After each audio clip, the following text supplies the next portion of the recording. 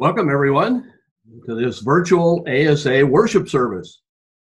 That is, welcome to our real worship service together in this digital meeting space. This morning, we will have both live and recorded portions to the service. I'm live at the moment, at least I think I am. All right. The service will proceed unannounced. The ASA Sunday morning service is a highlight for all of us each year. As we come into this new space, we look around and we see old friends and new. This is not our home church. We're all visitors here, but please know that you are welcome and all our friends, and that the Lord is with us across space and time. In a face-to-face worship, we would hand out a printed order of service as you come in, but today we're providing for you in the online chat window an outline of our service as it will proceed. We're feeling a bit like Paul's growing new Greek congregation. We're full of questions as we start worship. So let's turn our hearts to the Lord, hold those questions, and shut down the chat field for a bit until after the service. And then at the benediction, Vicky's going to give us some instructions. We'll take a short break between the service, and we'll come back in a new link. You can pick up a coffee and do what you need then, and take a break, and then we'll have a time to talk together then. So please feel free to sing and praise the Lord throughout the morning. Make a joyful noise to the Lord. Of course, your individual mics are going to be muted, but we'll be together here in spirit. Now let us come to worship. Hear these words from the Psalms. Shout for joy to God, all the earth. Sing the glory of his name. Give him glorious praise. We enter his gates with thanksgiving and his courts with praise. We give thanks to him and praise his name. For the Lord is good, and his love endures forever. His faithfulness continues through all generations. Let us worship the Lord.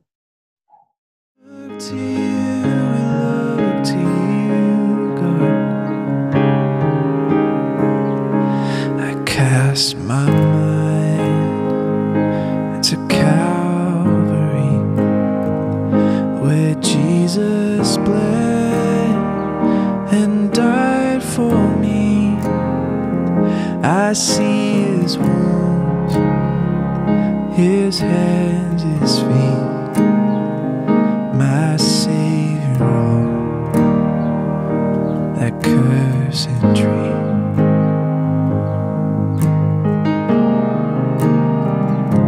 His body bound and drenched in tears, they laid him down in Joseph's tomb, the entrance sealed by heavy stone. Messiah stand and all alone.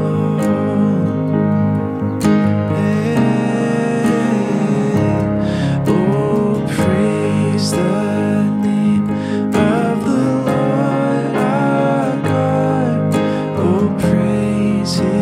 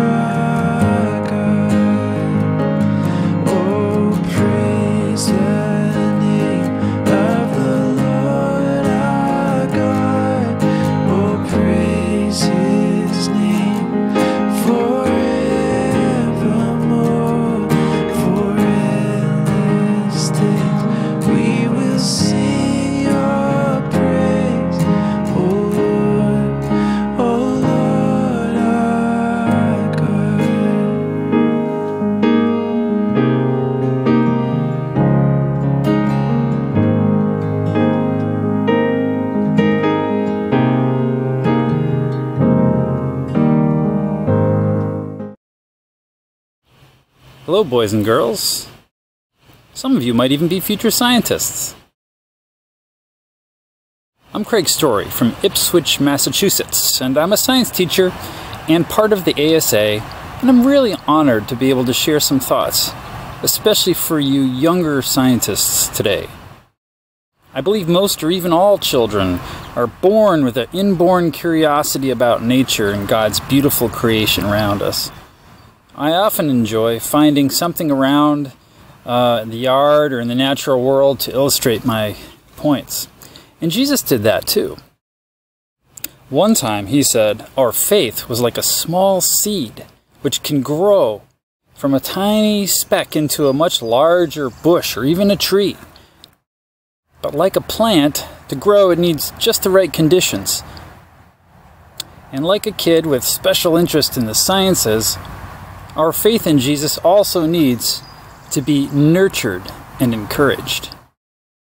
Like a plant, faith should be especially cared for when it's new and young. And hey, by definition, you're young. So I hope you are doing things to help strengthen and grow your faith. Do you pray? Do you talk to God out loud or sometimes even in your head without talking and ask Him to help you? That's something all Christians should love to do many times during the day. And it's something our Lord Jesus did too. I'm here in my yard and I see around me all kinds of interesting, exciting things happening which would make great illustrations for a sermon. One example is my yard is full of many of these plants called daylilies. These flowers are so beautiful. After they bloom, though, the flowers shrivel up and they turn into something like this. Just a little shrivelly dead flower. They last one day, the buds, and that's why they're called daylilies. I have a suspicion that this one is going to bloom tomorrow. This pod right here. Jesus also used flowers as an illustration, which we can read about in the Bible. Let me read for you a section of Jesus' teachings recorded in Matthew, in chapter 6. Listen carefully for the part about flowers. So I tell you, don't worry about the things you need to live. Look at the birds. They don't plant, harvest, or save food in barns, but your heavenly Father feeds them. Don't you know you are worth much more than they are? You cannot add any time to your life by worrying about it. And why do you worry about clothes? Look at the lilies of the field. See how they grow. They don't work or make clothes for themselves. But I tell you, even Solomon, the great and rich king, was not dressed as beautifully as one of these flowers. If God makes what grows in the field so beautiful, what do you think He will do for you? It's just grass. One day it's alive, and the next day someone throws it into a fire. But God cares enough to make it beautiful. Surely He will do much more for you. I think this teaching about not worrying is a really important thing now that we are concerned about disease spreading around the world. Of course, we should all do what we can to minimize the impact of this disease and protect each other. But we should not worry. Remember not to worry, but to pray for peace in every situation. The fact that God knows and cares for us is a great thing to remember, especially in times of trouble. God bless all of you young scientists and friends of the ASA, and I look forward to seeing you in the future.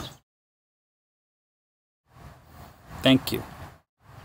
Good morning. The scripture today is Psalm 90. I will be reading from the NIV version. Psalm 90. Lord, you have been our dwelling place throughout all generations. Before the mountains were born, or you brought forth the earth and the world. From everlasting to everlasting, you are God. You turn men back to dust, saying, return to dust, O sons of men. For 1,000 years in your sight are like a day that has just gone by, or like a watch in the night. You sweep men away in the sleep of death. They are like the new grass of the morning. Through the morning it springs up new. By evening it is dry and withered. We are consumed by your anger and terrified by your indignation. You have set our iniquities before you, our secret sins in the light of your presence. All our days pass away under your wrath. We finish our years with a moan. The length of our days is 70 years, or 80 if we have the strength.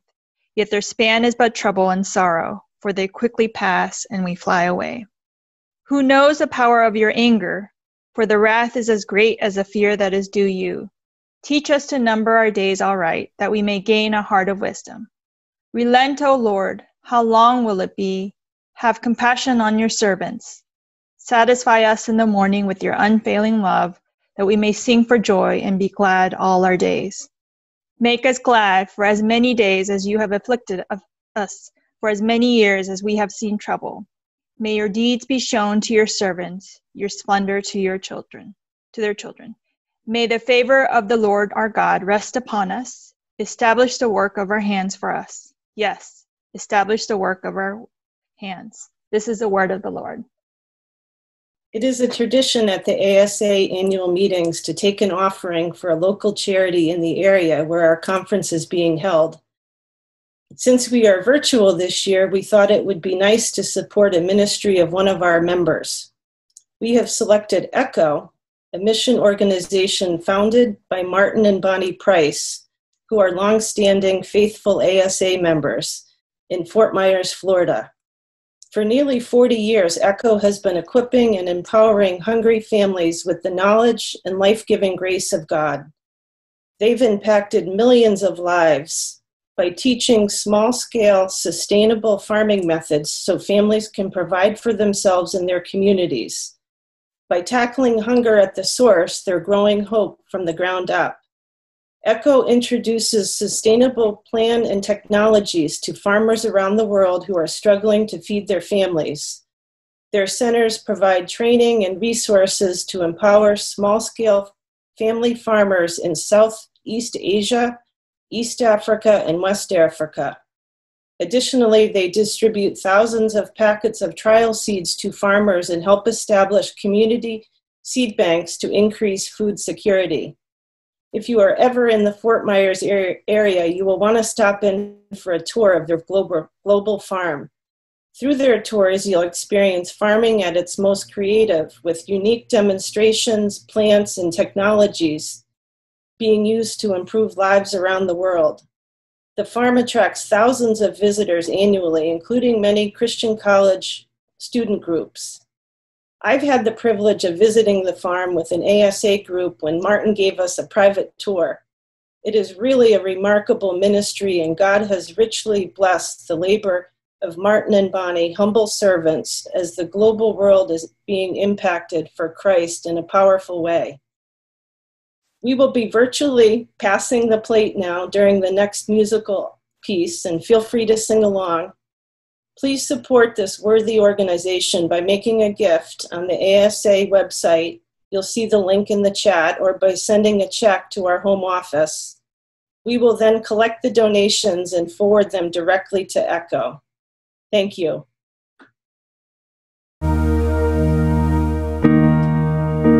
Worthy of every song we could ever sing, worthy of all the praise we could ever bring, worthy of every breath we could ever breathe. We live for you.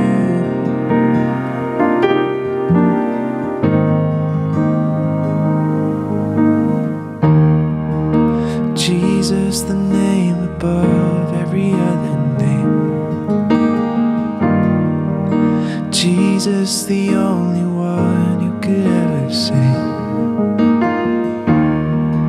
We're worthy of every breath we could ever breathe. We live for you.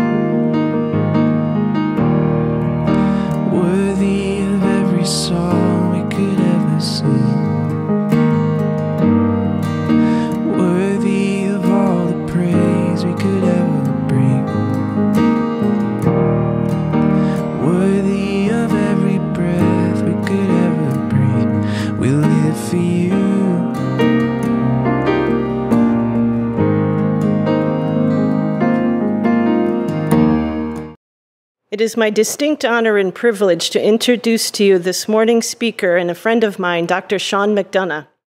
Sean has served as professor of New Testament at Gordon Conwell Theological Seminary since 2000. He came from Pacific Theological College in Fiji, where he had served as chair of the Biblical Studies Department and as lecturer in New Testament.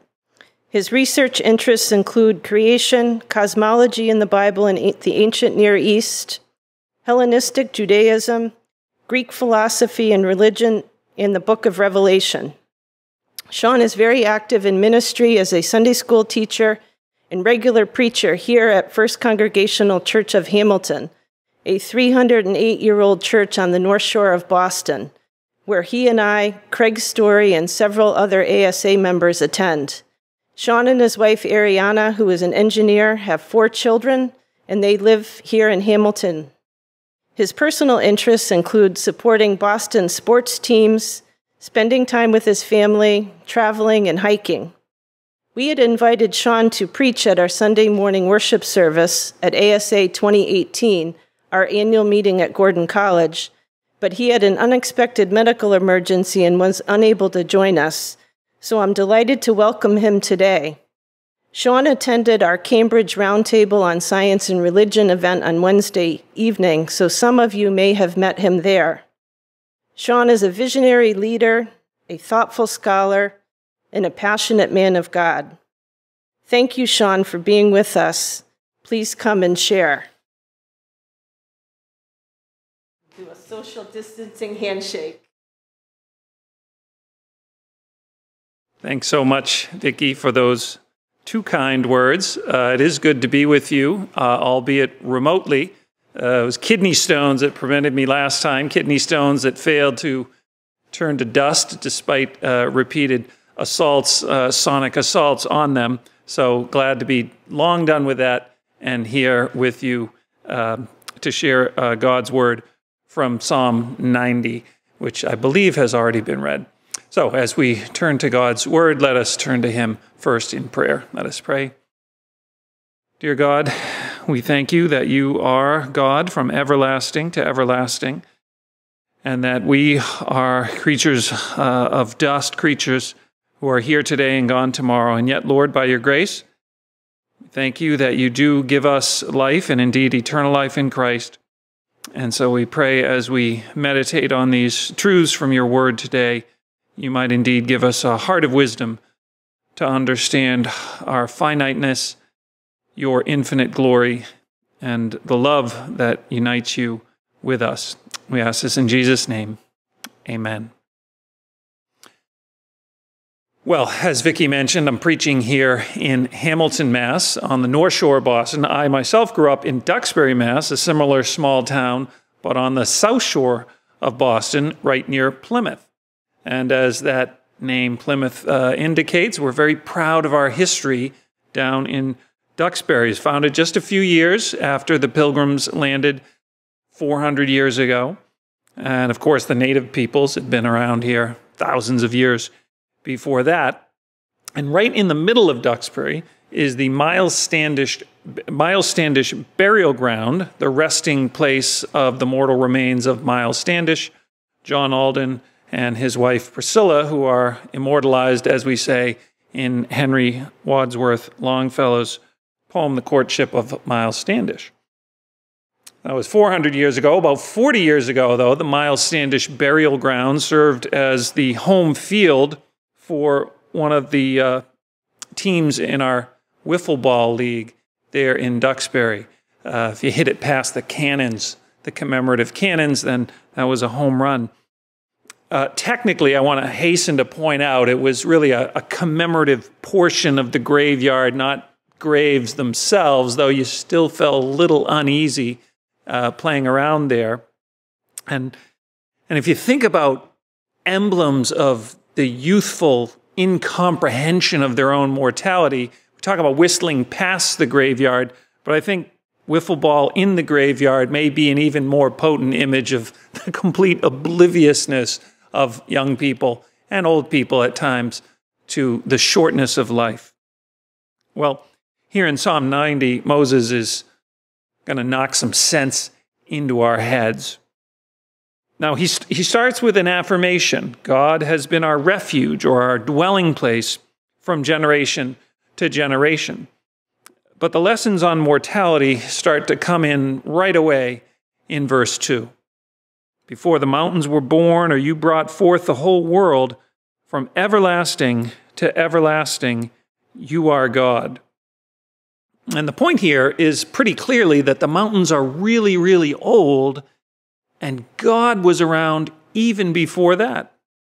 And this makes it pretty ironic, to say the least, that some people who want to champion fidelity to Scripture will talk about a young earth.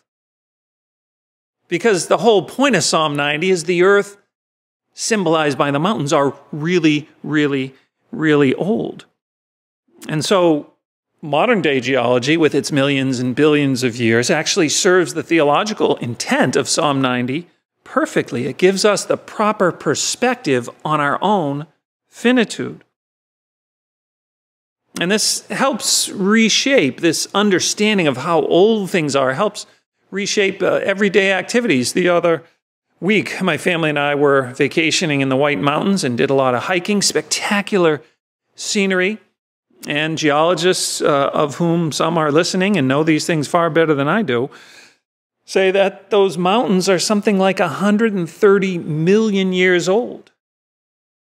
That is, tectonic plates smashed into one another and withdrew, and as old mountains crumbled and then rose again, eventually the White Mountains were given birth. One of my all-time favorite books that I've just read again and again is John McPhee's epic Annals of the Former World, which is an account of American geology as told by 20 years of conversation with geologists as he traveled across the country.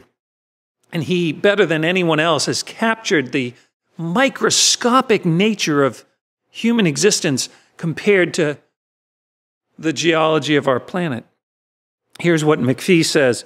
Human time, regarded in the perspective of geologic time, is much too thin to be discerned. The mark invisible at the end of the ruler. If geologic time could somehow be seen in the perspective of human time, on the other hand, sea level would be rising and falling hundreds of feet. Ice would come pouring over continents and as quickly go away. Yucatans and Floridas would be under the sun one moment and underwater the next. Oceans would swing open like doors. Mountains would grow like clouds and come down like melting sherbet. Continents would crawl like amoebae. Rivers would arrive and disappear like rain streaks down an umbrella. Lakes would go away like puddles after rain. And volcanoes would light the earth as if it were a garden full of fireflies. And to the end of the program, man shows up, his ticket in hand, in effect asking, what did I miss? And McPhee's answer is practically everything. We're so small compared to what's going on around us.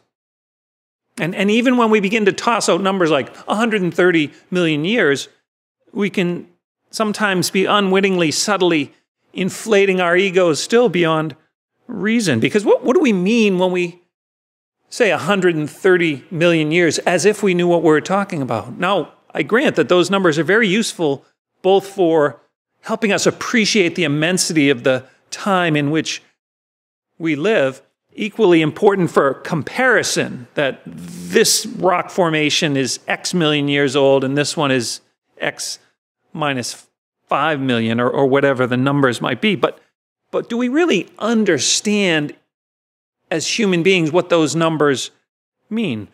50 years, probably have some veteran saints out there who can, in their own life memory, appreciate what 50 years is. Maybe you talk to your old grandma who lived to a long age, and maybe your age. So outer limit of living memory is going to be at most a couple of hundred years. Millions of years? Existentially, as human beings, at that point, in terms of what we can genuinely appreciate or comprehend, at that point we are adrift, a drop in a sea of almost endless time. And so Moses goes on to say, you turn people back to dust, saying, return to dust, you mortals. 1,000 years in your sight are like a day that's just gone by, or like a watch in the night. Yet you sweep people away in the sleep of death. They're like the new grass of the morning.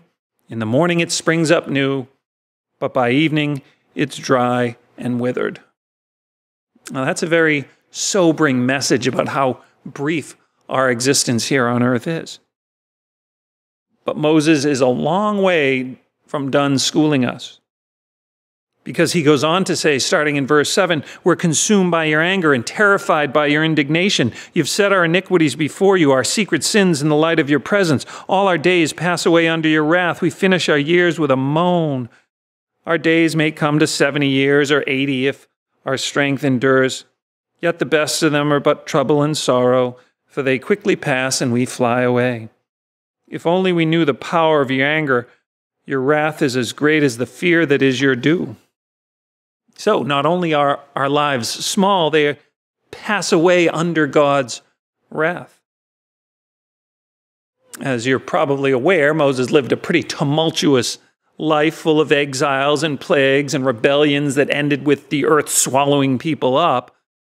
So it's not surprising that he might speak in these vivid terms. But even though he's not giving a full-blown theology of sin and death and judgment, it's certainly at a minimum giving us a sense of how we experience life in this world, and more importantly, how we experience death in this world. And this struck me as I was thinking about the early theological or even popular response to COVID. Right? Lots of people ask, is this a sign of God's judgment?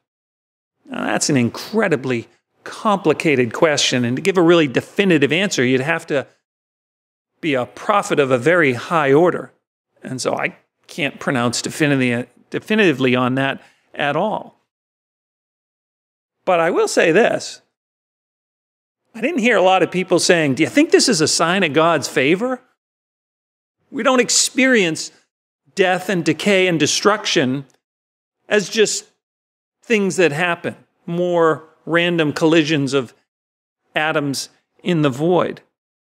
There are biological explanations for mortality. John Wood has a wonderful paper on that theme. But whatever we do with death theologically or philosophically or scientifically, we experience it as a strong negative. We feel as if God's wrath is upon us. We grieve and we weep and we wail and we wonder what went wrong.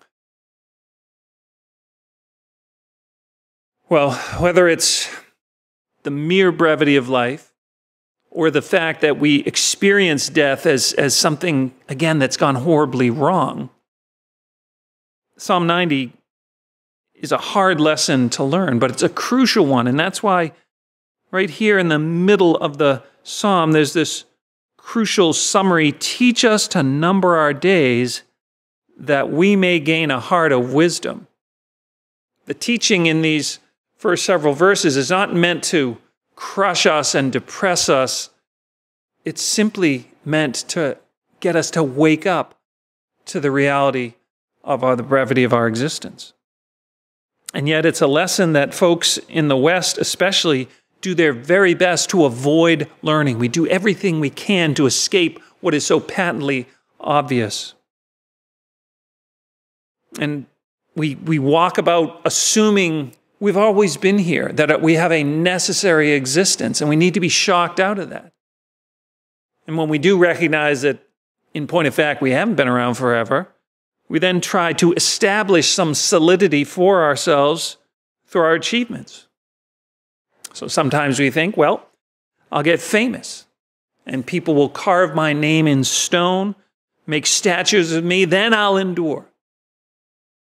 Well, if you've been paying attention to the news lately, you'll realize that even if you do get a statue, which I'm sorry to say is a very unlikely possibility, that doesn't mean that somebody else isn't going to come along and tear it down when they don't like you. And as for stony memorials, I would direct your attention once again to the old Miles Standish burial ground. Those ancient headstones are wearing away, grain by grain, just as surely as the people they're trying to commemorate. And often, as you go through these old graveyards here in New England, you can't even make out the names anymore. And even those majestic white mountains will ever so gradually descend back to the dust. Well, we say, maybe stone is not enduring enough, but technology, maybe that can free us from our limitations and make us like the omnipresent, omniscient, everlasting God.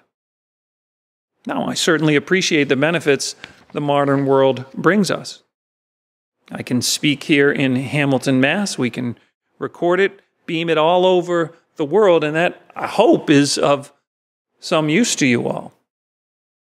But the temptation is we then feel like we're kind of omnipresent. The problem is I'm still here in my limited, dusty frame. I am not, in fact, everywhere. And I have a question to ask, as we have all endured months of pseudo-contact through Zoom. It is one question. As you use this technology, do you feel more solid, more substantial, more connected, more godlike? Or is it more like the hobbit Bilbo Baggins, who after long years spent with his magical ring said, "I feel thin, sort of stretched, like butter scraped over too much bread"? I feel that way after 5 minutes of Zoom, and the more I do it, the more thin and stretched I feel. Well, finally, in seeking to avoid the painfully obvious realities of Psalm 90, the Christian might say, well, that's fine, but I'm exempt from this lesson. Moses, the Old Testament, is all kind of primitive and old and grumpy and negative, but now in Jesus, it's all good. I've been given a waiver from the transience of mortal existence. Now, there's a way in which there's kind of some truth to that. Unfortunately, though, you can't, even as a Christian, beg off the assignment of learning about your mortality. I can demonstrate that with a line not from Psalm 90, but from the New Testament, indeed, from Jesus' own brother James, who in chapter 4, verse 14 of his epistle says, "What is your life? You are a mist that appears for a little while and then vanishes." And so whether we're living in the old covenant, living in the new covenant, then, now, tomorrow, we need still to learn to number our days if we're to have a heart of wisdom.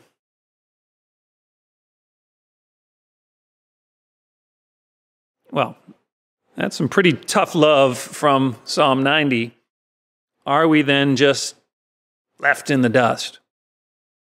Well, remember how the psalm began.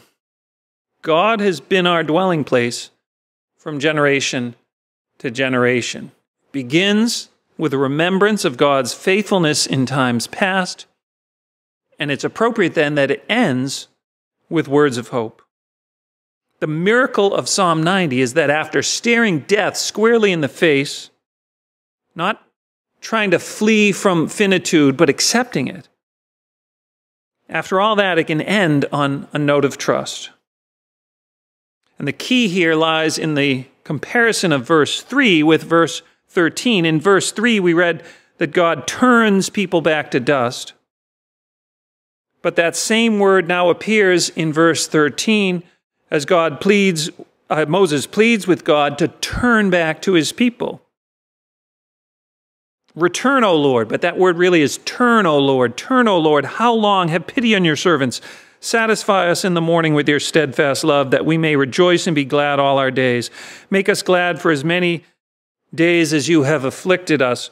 and for as many years as we've seen evil. Let your work be shown to your servants and your glorious power to their children. Let the favor of the Lord our God be upon us and establish the work of our hands upon us. Yes, establish the work of our hands. Death is not the final word. Whatever Moses may have said about God's wrath being upon the people, he knows that God is fundamentally merciful. And so when Moses was there in the supreme moment of revelation, as God showed himself and declared his name before the prophet on Sinai, he said, the Lord, compassionate and gracious, merciful in thousands, judging in threes. Just incredibly more merciful than judgmental. And the privilege of being a Christian is we now know how God has displayed that mercy which has always been his. How he has turned to us by becoming flesh, as Jesus embraced our life in all its frailty, even embracing our death as his own, so that we might share in his everlasting life. Now we do still turn to dust, and the great theologian Irenaeus, in his Against Heresies, book 5, chapter 2, gives a wonderful explanation of why that's the case. He explains that precisely because we're so full of ourselves and assume we've been around forever, that it's necessary for God to let our bodies return to dust so that when we are raised with a memory of what we've been and what we've experienced even in death, when we're raised from that, we'll know that it's God's power and not our own that has given us this eternal life. And yet, even more surprising than that message of hope are the concluding words of the psalm, establish the work of our hands, that even in our dusty, finite present, our work can be meaningful because God, the eternal, everlasting, omnipotent God, can give it the kind of solidity that we can't when we go about things in our own self-will. We remain creatures of a moment, but that moment, infused by the grace of God, can become a more enduring monument than any stonemason could carve. That as we go about our everyday work as geologists or physicists or chemists or whatever it is that we do, as we do that unto the Lord, though no one may read our work, though we may never reach those goals we set for ourselves, nonetheless, work done in love for the sake of God can be established by his word of grace. And so we work diligently, even as we work faithfully, knowing we're finite, knowing that in and of ourselves we can't make things endure, but trusting that God can. I want to conclude with a little illustration from one of the best sermons I've heard. This would have been about 20 years ago, and it was actually preached, funnily enough, by my brother. But my brother, thinking back to his own high school memories, not of wiffle ball, but of school, recounted a true story of one amazing moment when a substitute teacher came into his class, and rather than just sitting there and having the students throw paper airplanes at him or whatever the substitute teacher usually has to endure, took a piece of chalk and drew an enormous line all the way across the chalkboard. And then he took the chalk and dramatically made a dot in the middle of that almost endless line. And he said, in the great line of life, you are nothing but an insignificant speck. Well, the class, of course, was in an uproar after that, and all these people, these young people, started clamoring about how their lives really were significant. My brother, who was not a Christian at that point, but was a philosophically minded fellow, thought he's absolutely right.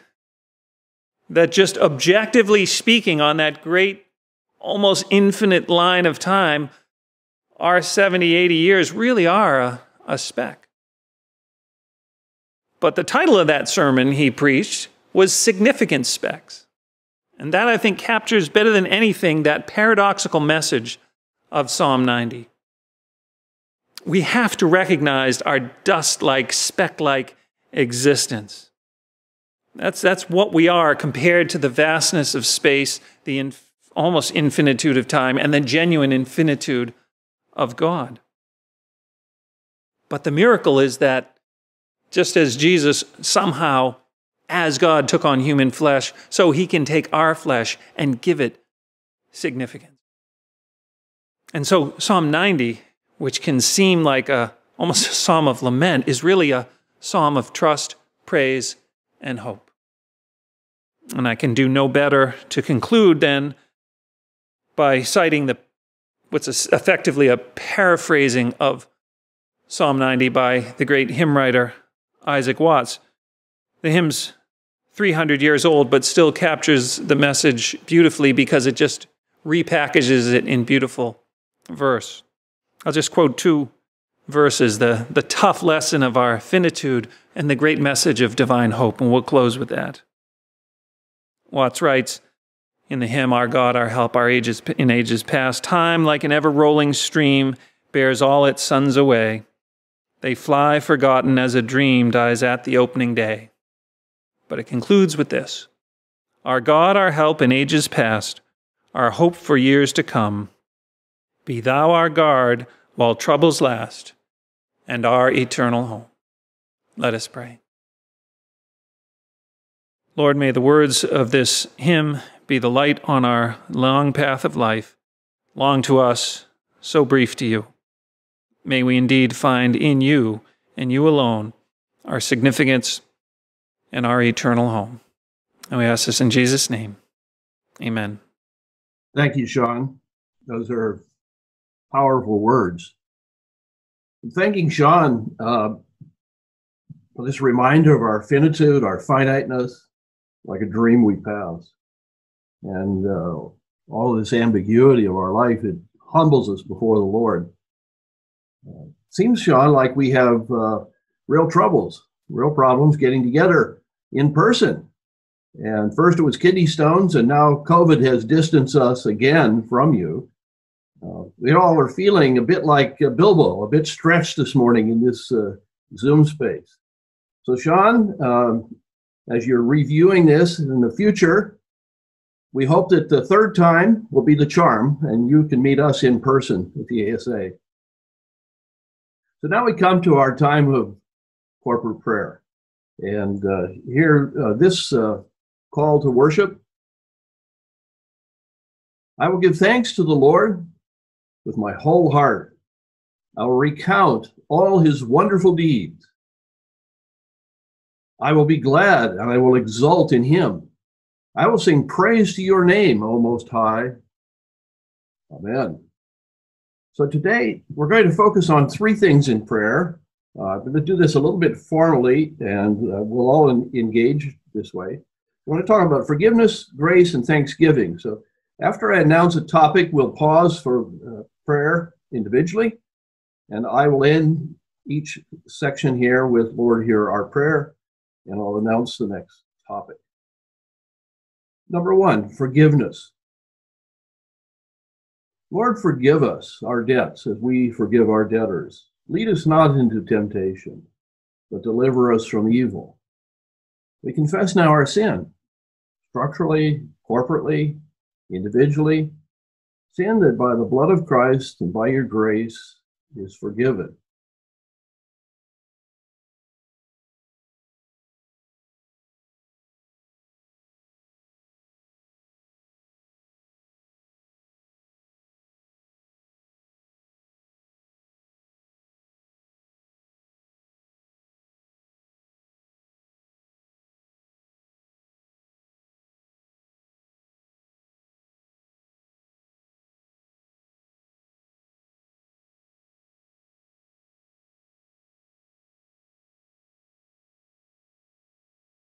Lord, hear our prayer.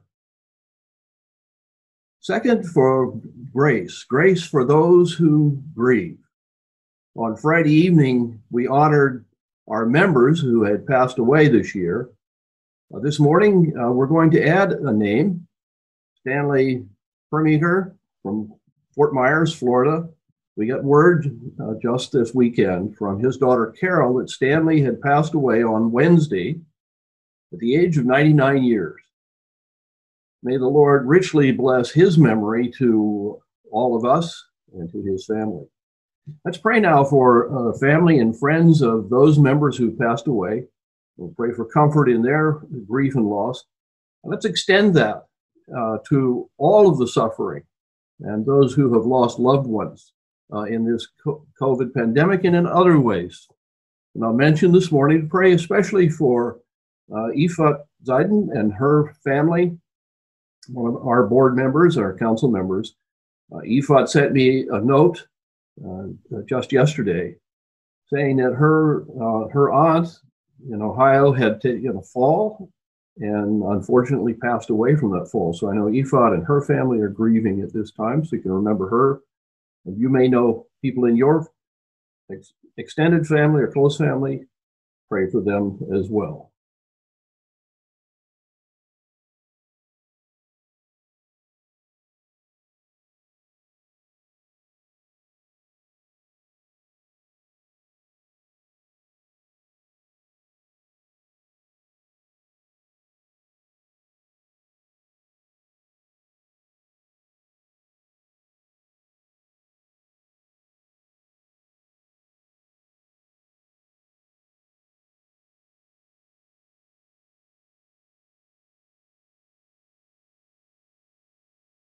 Lord, hear our prayer. And then prayers of thanksgiving. We have so much to be grateful for today. Yes, there are troubles and there are challenges, but we've been reminded this week that God is good and that there are many good things in life. Our lives are full. Our cups are overflowing. We science folks especially have been richly gifted and blessed and given opportunities for service. Reminded of that all the time. We have the chance to care for people in the most tangible ways. So let's now give thanks for those things that enrich our lives and in the lives of others, literally around the world. We give thanks.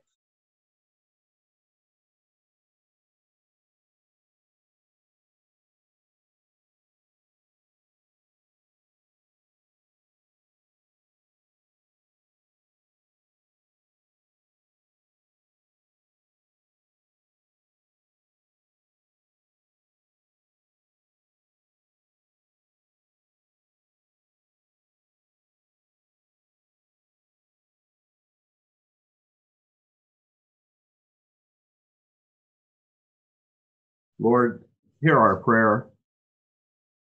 And then finally to close, for this day, for the breath of life, Lord, we give you thanks. For all that you have given us, we give you thanks. Lord, we love you. Be with us today in all we do. Amen.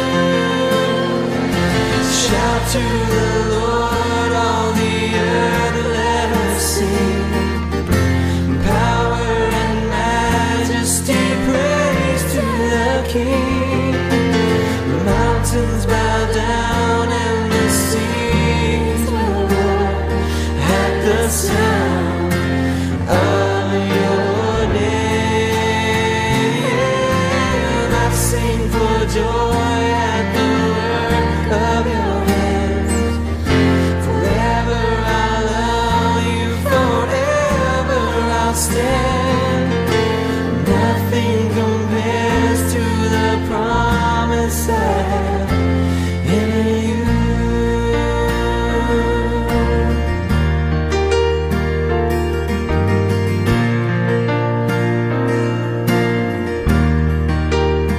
I'm thankful for my 40 years with the ASA and for the beauty of God's creation. Good afternoon. I'm Mike Beidler, President of the Washington, D.C. chapter of the ASA. And I'm thankful for those of you in the organization who prayed for my job situation during these uncertain times. God not only answered your prayers, but His answer exceeded my expectations, giving me an opportunity to work with some cutting-edge researchers and engineers. I praise God for thousands of hardworking scientists around the world who are working to create a vaccine to stop the COVID pandemic, to bring about the common good, to the praise of His glorious grace. Hello, I'm Larry Zook, and we're thankful for family and friends and all of God's blessings. And I'm Christina Zook, and we're also thankful for our back deck where we can watch the sunset. Bye. Bye. Greetings from the Miller household. We are enjoying our property here. One of the things we're very grateful for is the stewardship that we've been given over this property, and also thankful despite the COVID frustrations that we have Ian with us over the summer, which has been a real blessing. So hello to everyone in the ASA. Hi, my name is Graham Warner. I just want to share a testimony that God's been really great to me recently. I had just had skin cancer and had surgery last week, and God was clearly with me, comforting me and curing me during it. So thank you. Great blessings to each of you. Hello, we are Andrea and Carolina. We thank the Lord for the gift He has given us, uniting and forming a family. And in this difficult moment for the epidemic, we pray Him to help every one of us.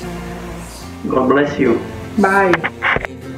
Good morning. I'm Stephen Ball, and I'd like to give thanks to God for His grace and for my new wife, Emma Aguilar Mejia, who I just got married to on March 6th of this year. Here's a picture of us. Hi, my name is Lauren Phillips, and I'm thankful for God's love and faithfulness during this season of uncertainty. I'm also very grateful for my family and friends and the community that I've built during this season and the love and support that they share.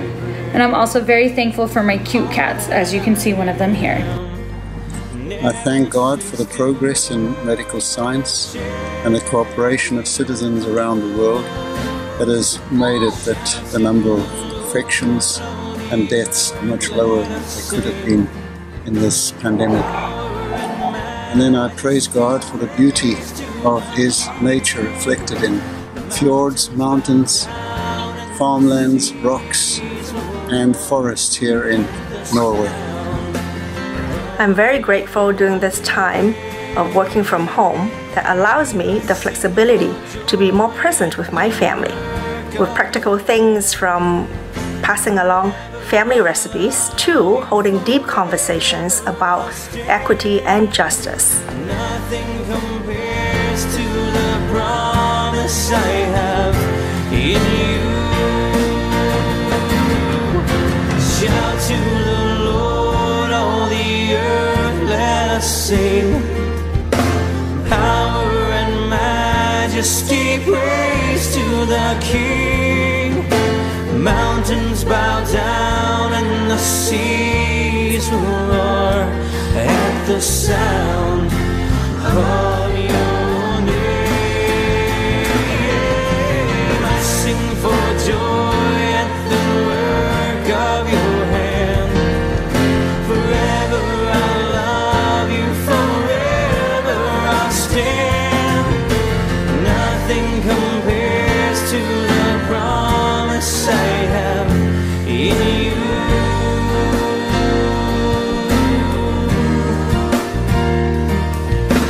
Nothing compares to the promise I have in you.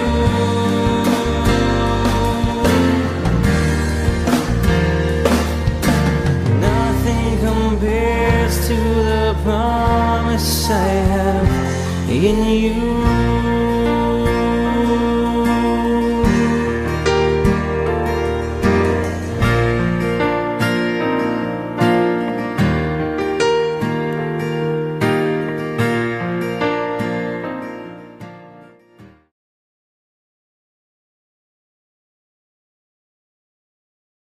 Wow, wasn't that a moving piece?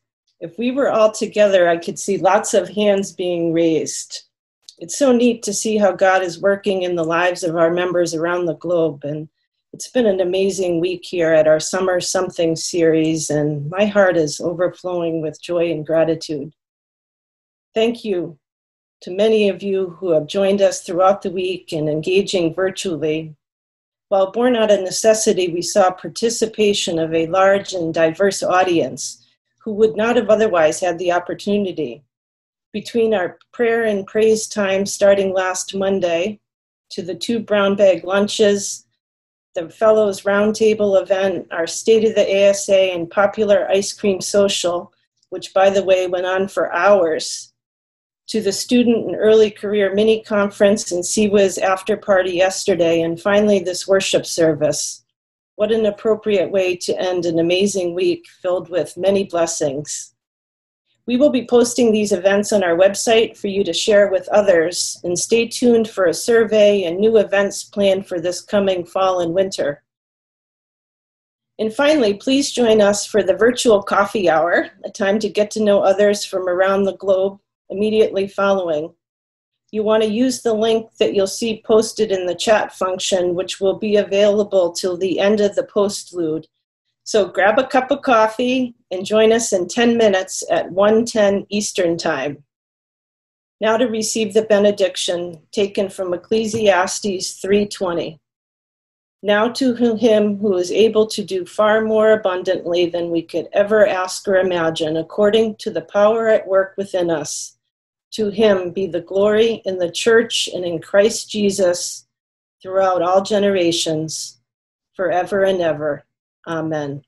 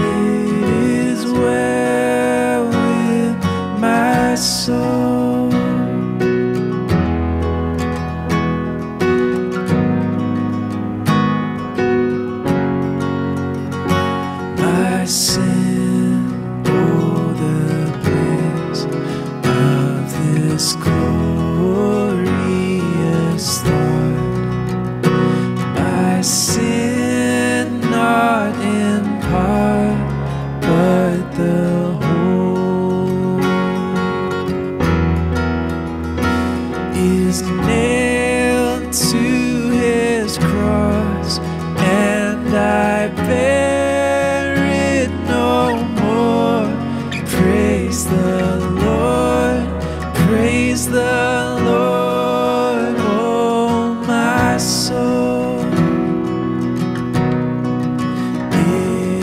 is well with my soul. It